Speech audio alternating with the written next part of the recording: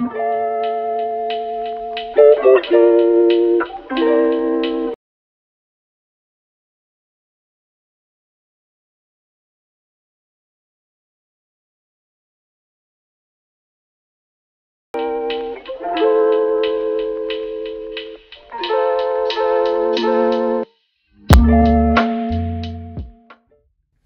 everybody, I hope you're having a great day today. Welcome back to the guitar rig challenge. If you're new to this channel or new to this series that I'm doing, the basic premise is I started with $50 and I'm going to work my way up to a pro level type of guitar rig through trading, through selling,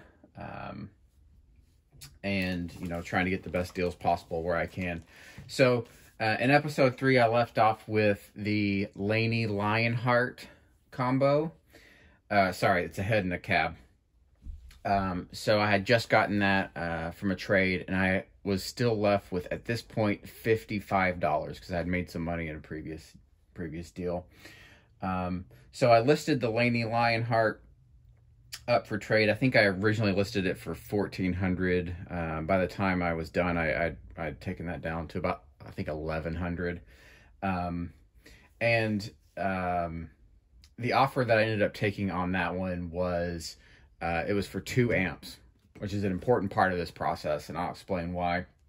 So the deal ended up consisting of a Marshall Class 5 combo in black, and then an orange Rocker 30 in classic orange. Important point to note for both of these. So Marshall, some of their earlier series of Class 5 amps were made in the UK, and then they eventually shipped over to started making stuff in China. This is one of the earlier versions that they made in UK, which is a little bit more desirable. And then the orange Rocker 30, Orange had done a similar thing. So they're also based in the UK, and they made their Rocker series out of the UK, and then they later came out with like a Rocker 212, which was made in China. So both of these amps are made in the UK, which increases value a little bit. So I met that guy nearby, did the trade, and the important part here is that I was taking 1 amp, which was a little bit more of a higher value, and I was splitting those assets into 2 pieces. So I had the Marshall Class 5, which used value is about $400 to $425, $450, and then the orange Rocker was about $900 to $1,000. So I was still increasing in value at this point, and I could take those smaller chunks and put them up for trade and try to get some value there. So the Marshall Class 5, it was in great condition. It needed a new power tube. The other one was functioning, but it was a little crackly. I made that clear when I was talking with the person that I ended up trading with. And I think I got the offer that I took on that one within 2 hours of listing it. So I got one offer on it, loved it, took that down, and then did that trade. So if you have seen my other video or the DIY guitar build series that I just started, I alluded to the fact that I had owned a Fender Roadhouse Strat before and really loved the neck profile, and that's what this is. So this is the time that I owned that. So I traded for a Fender Deluxe Roadhouse Strat. These are about $1,000 new. In my opinion, these are some of the best Strats that are coming out of Mexico right now. So it's got noiseless pickups, it's got locking tuners, it's got some active preamp electronics, it's got, I think, the S1 switching system. Just really high quality, good stuff. So I was really happy about that trade. I think I definitely increased in value there from, the Marshall Class 5, like I said, about $400 to $425 in used value. I don't remember what I ended up estimating the Roadhouse Strat at. Is probably about $800. It was in like new condition, really good condition. And then the Orange Rocker 30 was a little bit of a longer trade series. I got a lot of offers on this one. And I had it listed for a while because, you know, I knew I wanted to get a really nice item out of this one. And I did some things in this trade series that I probably should not have done. So once I get to that, I'll explain what I mean. One person messaged me and asked if the amp had an effects loop. It did not. That was the end of that one there. One person offered me a Warmoth strap. It had a lot of nice parts. I typically stay away from what I call parts casters, which are basically guitars built from parts, which is something I do myself. But the reason I stay away from them is because they're harder to move in the used market. When someone is building a parts caster, they're usually picking very specific parts that you know, that are not readily available. So it's not going to be, you know, someone's not going to build a parts caster that is something they could very easily go and buy, you know, same color, same pickups, same neck, all that kind of stuff. It's not something they could readily go buy. That's why they're building it. And that appeals to some people, but not a broader market. So that's why I stay away from those. But you know, it was a cool looking guitar. Just, you know, I didn't think the used value was there. Then someone offered me an Ignator Tweaker 88. This is the larger amp that Ignator makes. It had a broken knob, and you know, things like that. I don't really do amp repairs, and I also didn't want to spend the money because I didn't have it at this point. Only had $55, as I mentioned. I didn't want to spend to have that repaired. So he was also offering a 4x12 cabinet with it. But I said, you know, thanks, no thanks. I was a little bit pickier with this one. And then the next offer I got was another orange amp, so kind of orange for orange here. It was the OR15, and then it had the matching 2x12 cab, which I think is they call it the PPC something.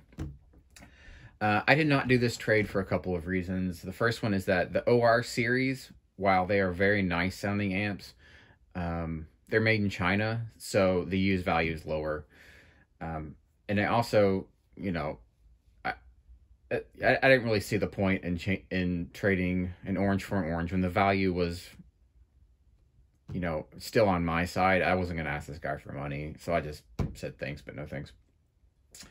Then I got a really high-end trade offer, which was an Ernie Ball Music Man Axis Super Sport HH.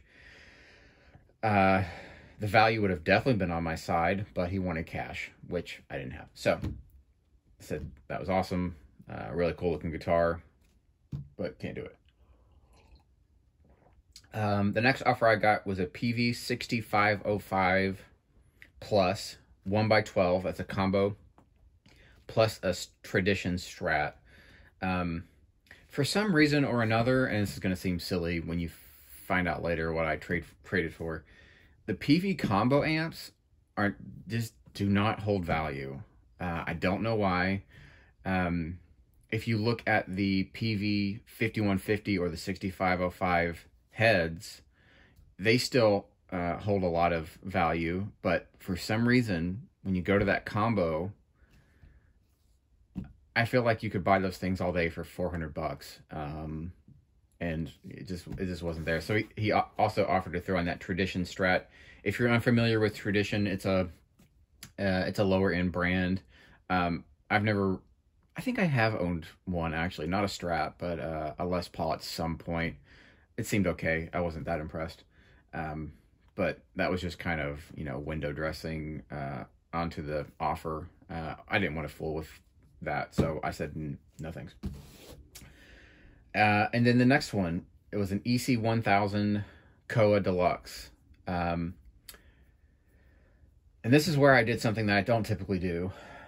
I kind of went with my personal opinion, which was I didn't really like the look of this guitar. It's not my style. And when you're doing trades, specifically for the point of trading up, you have to throw personal preference out the window. And I didn't. I just went with it. So, you know, when you start putting your emotions into trades like this, and this is the piece of advice I'll give you with this video, when you start putting your emotions into it, value kind of takes a back seat. So I have done deals where I know I'm getting the lesser end because I just like the way something looks. You know, it's got a feature that I think is really cool, or it's a nice color on the guitar, or whatever. And I take a lower end deal, but like I'm not getting fleeced on any of this stuff.